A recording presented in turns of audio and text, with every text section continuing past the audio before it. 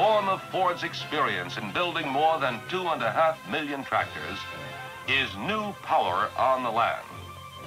Here in these handsome and rugged tractors is more power and more performance per dollar than at any time in the long history of Ford farming.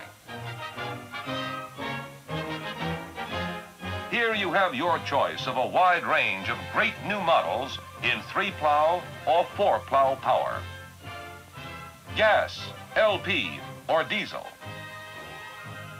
Power steering, standard on all row crop models and optional on all others.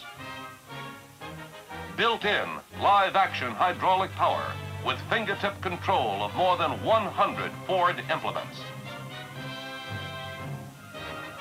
A test of the Ford tractor of your choice, made on your own land, will help to show how much Ford power farming can mean to you.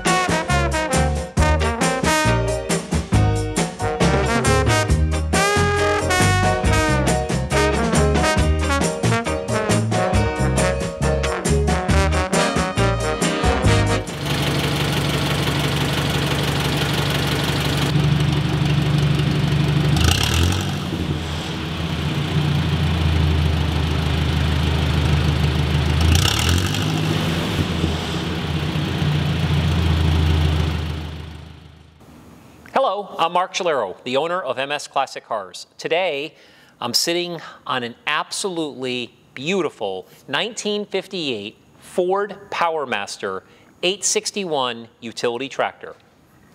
I'd like to start off this presentation by saying this is a non-rehearsed video. There's a lot of information in this video that I will forget, so please visit our website at msclassiccars.com for a full description with tons of highly detailed photos. If you have or have not been following MS Classic Cars, you know that I only collect number 1 and number 2 condition vehicles. I really strive to have quality.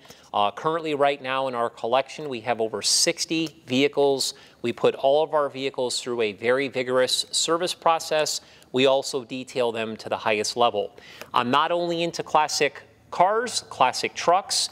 As you can see in the background here, we have this magnificent 1969 Ford Mustang Shelby GT500, one of the best examples in the world that we are going to be listing soon.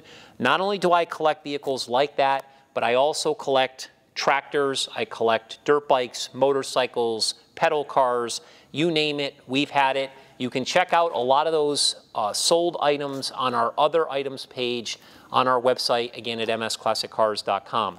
To start off this presentation here, before I get into the logistics and information of the tractor, I would like to mention the story of how I actually found this.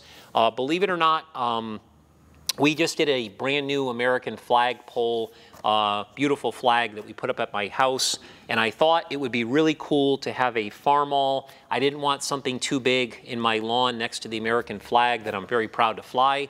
I wanted something small, so I was looking for a Cub. So I went on Craigslist. I actually found this absolutely beautifully restored Cub that was on Craigslist. and called the gentleman. It was actually Blaine Smith who answered the phone. It was Blaine Smith's son. Blaine is actually was the owner of this tractor, but I spoke mostly with his son in the beginning. He went over all the details on the Cub. I just decided the Cub was too nice to put in my front lawn, and it was something that came with a cart that was being offered with it as well, and we ended up not making the deal on the Cub. However, in his photos of the Cub, in the background, I could see this tractor that I'm sitting on here today. Immediately when I looked at it, I had no idea what it was because it's extremely, extremely stylish, Art Deco kind of flavor that it has. I just fell in love with the tractor and the design, so I asked him if it was for sale. He said, Mark, everything's for sale. I would absolutely sell it for the right price. When he sent me additional photos on the tractor, I was sold immediately, so I had it shipped, enclosed, and here we are today. The guys did an outstanding job detailing it.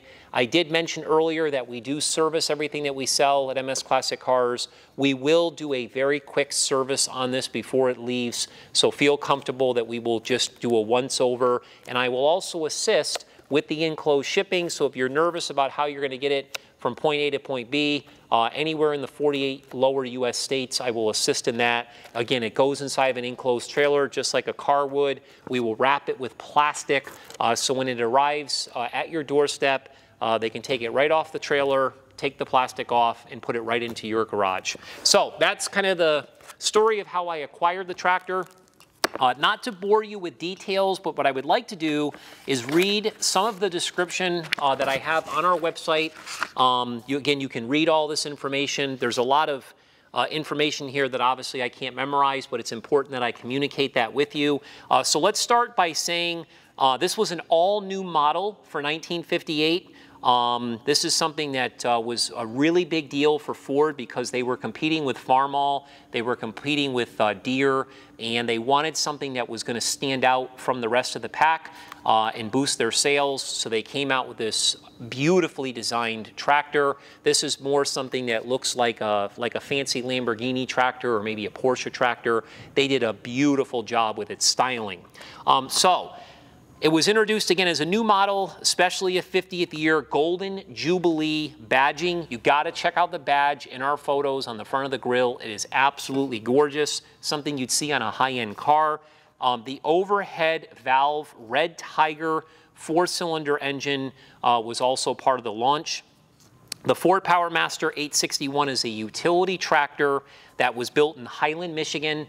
The gentleman, again, that I bought it from, again, his name was Blaine Smith. His son's name was Brian Smith. They lived in South Lyon, Michigan, so it was right in the home state of where they lived is where the tractor was originally built. I thought that was pretty cool. They built it again from 1958 to 1962, so they made it for 4 years.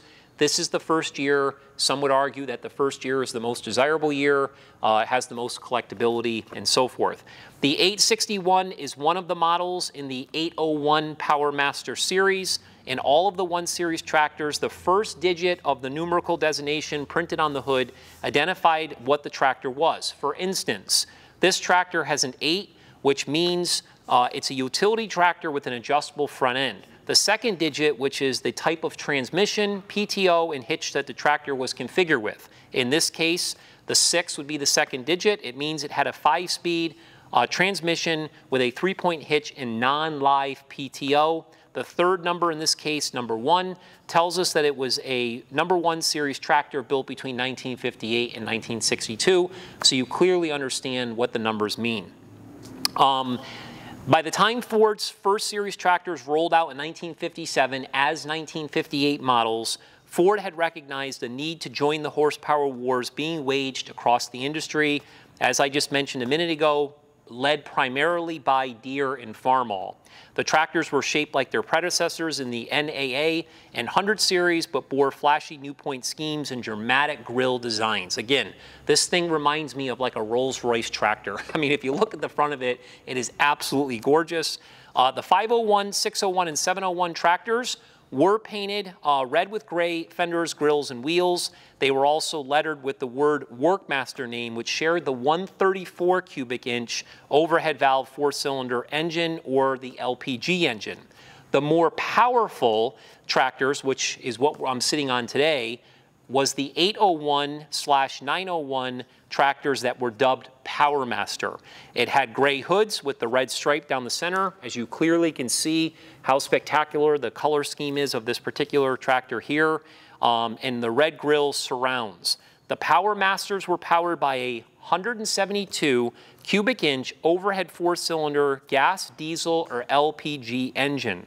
This tractor, which is serial number 14342, we did put that picture of the serial number in our gallery of photos. Again, you can see that on our website at msclassiccars.com. Indicates that this was an earlier built tractor in 1958, which is awesome.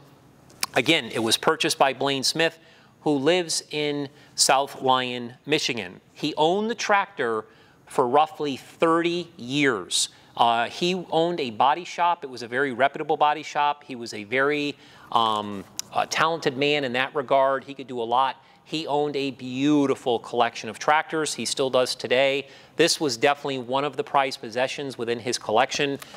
He's got a few other ones that I'm trying to buy. He's just not ready to sell them yet. So I even feel blessed to be in possession of this tractor here. After about 5 years of ownership of having this tractor, he decided to do a full-blown restoration. So as you can see in our photos, and as I will tell you, being a great judge of character with classic cars and high-end things that we have sold over the years, this tractor is absolutely stunning. The sheet metal is all original to the tractor. It's super straight. When they were doing the body work and everything, the fit and finish was one of the things that they really strive for. I can't say enough about all the sheet metal and how beautiful it is. They do make a lot of reproduction parts for Deeres and Farmalls and Fords and stuff. He didn't use any reproduction parts on this tractor here, so he really used original steel that it was born with, and he did, again, a beautiful job. All of these fenders and so forth, everything came out beautiful. Being in the auto body business, he painted it to a very high level. There's no doubt in my mind that this is a higher grade finish than what the factory would have done, because obviously this was used to do fields and so forth, and used to work on the farms and everything else. Sorry about that. We had to actually interrupt the video because we're just loaded a car inside of an enclosed trailer, and the driver didn't know that we were shooting a video, so he just interrupted us. So I apologize for that. But I will get back into our presentation here. So as I was explaining, everything on the exterior of this tractor has been restored to a very, very high level.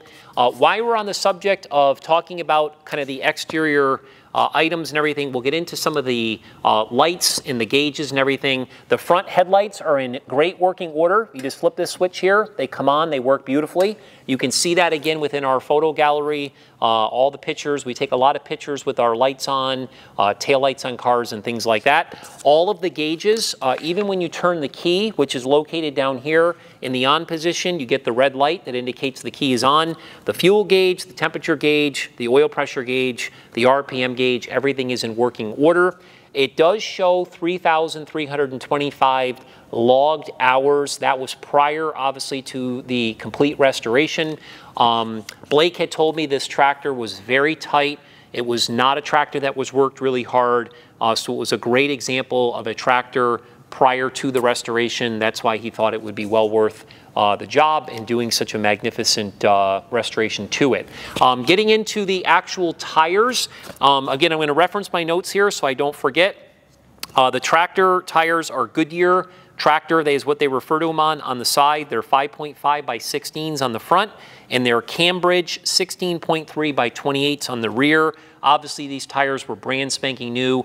This tractor has virtually no time on it other than to some shows and so forth since completed. So again, these tractor tires are new. They still have knobbies on them and everything else.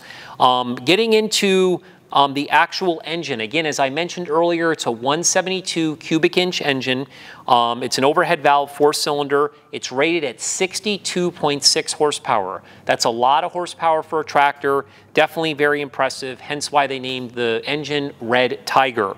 Among the enthusiasts, again, this is a very, very sought after machine. It runs excellent. You're going to hear when I start it in a minute. Prior to me purchasing it, Blake had actually put in a Royal, it's called a Royal King heavy-duty 6-volt battery. Again, that was added in November of 2021. We just got this tractor. This is a brand new deal for us here at MS Classic Cars, something we're very proud of. As I had mentioned earlier, based on the number designation, this is a 5-speed manual transmission. It works very smoothly. Again, I'll kind of show the starting procedure here in a minute when I crank it up.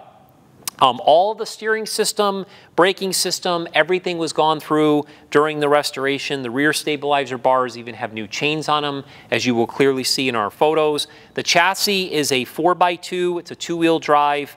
Again, once it was completed, Blake had taken it to many shows, and he did a lot of different things amongst his community with it, parades and so forth. But the one thing that he mentioned to me, I had said to him on the phone recently, I said, Blaine, what was the moment that you remember with the tractor? And he said that he actually took it to, he referred to it as Greenfield Village, which is where the Henry Ford Museum is in Dearborn, Michigan. He had actually went there. He does have hard copy photos of the tractor when it was there a few years back, and he said he was going to try to get those photos for me, maybe take a picture of the photos and we can add them to our gallery. That's something that I'll wait on Blaine to get us. Again, this vehicle, this tractor here is not only a piece of American agricultural history, but it's also a piece of artwork that I am super proud of. So what I'm going to do now is I'm going to go ahead and start it. I'm going to show you how beautiful it runs. Like we do with all of our cars, I always give it a little bit of fuel, let you hear the exhaust system. This thing actually has a really sweet sounding exhaust. So first thing that we do here is we turn the key on. Normally there's a choke mechanism here that you would pull out, and when you turn the key you immediately push it in. We've already started it prior to this video, so the engine right now is warm. We've already cranked it 3 or 4 times prior to this video. Again, you're going to hear how magnificent it runs. So I'm going to go ahead and put the clutch in. It's in neutral right now, and just hit the starter button here. You can see it fires right up. It runs absolutely beautiful. You can not make this up. This thing purrs like a kitten. Extremely awesome. Super proud to have it. Just an awesome vehicle. I'm going to go ahead and shut this off really quickly here with the key. I'll start it one more time to show you how great it runs. I just want to take this opportunity to say, if you want to follow MS Classic Cars, we suggest that you sign up for our VIP email blast, again at msclassiccars.com. Please follow us on social media. We do all the social media networks. Again, MS Classic Cars is a very small company, but we are doing great things. Once again, we appreciate you watching. Rock and roll. Time to start up this tractor and plow some fields. Ignition on. Can't make it up. Thank you.